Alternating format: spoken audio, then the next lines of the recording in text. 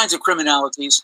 One is kidnapping by the insurgencies. That would be Boko Haram in the first mass kidnapping that we know of, the kidnapping of Chibok girls in 2014. And then in 2018, kidnapping of the Dapchi girls, both in the Lake Chad region. Other big insurgencies that are doing kidnapping since then is the Islamic State of West Africa, Ansaru, and other gangs I can't even mention. So these are the insurgencies. They're distinguished from bandits. They may do some of the same criminality. For example, they may steal, they may extort, but they are different from bandits in North Central because they seek to take over the government and create a caliphate, and they say so. They are in the business of indoctrination and in bringing about an Islamic state. They have a very explicit political purpose, and they look and sound like ISIS.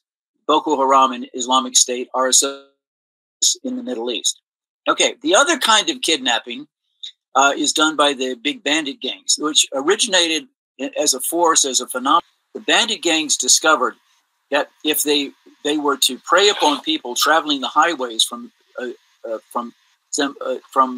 Abuja to Kaduna, there was just an endless number of victims who could be taken into the forest and then ransomed for large amounts of money. And the reason this was so profitable is because of lax or corrupt law enforcement. The problem was that, as we understand it, that the military authorities themselves are complicit and sometimes collaborating with the crimes. Now, I know this is an embarrassing and it's a provocative claim, but this is what we have discovered in our reporting.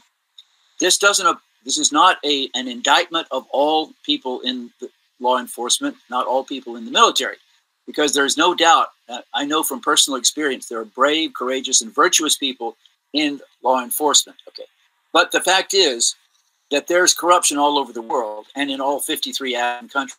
It happens to be, and it's documented, that Nigeria is endemically corrupt. It's one of the most corrupt societies in history, and it's corrupt from the very bottom to the very top. So whether you have corrupt people like area boys who will charge you $1 to walk on their plank across a puddle of water, and then you will have billionaire heads of state who will charge you billions of dollars in order to loot the national treasury. So this is a problem. Now, what is the solution to this? We're going to get to this.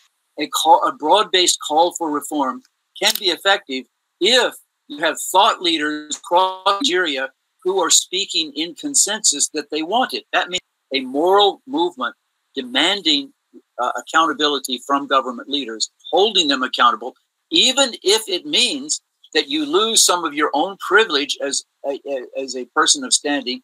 Though you lose your special relationship with the governor, you lose your special relationship with Aso Rock, but you have to speak out like Dietrich von Bonhoeffer did in World War II.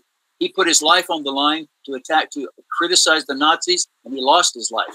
There is a cost of discipleship.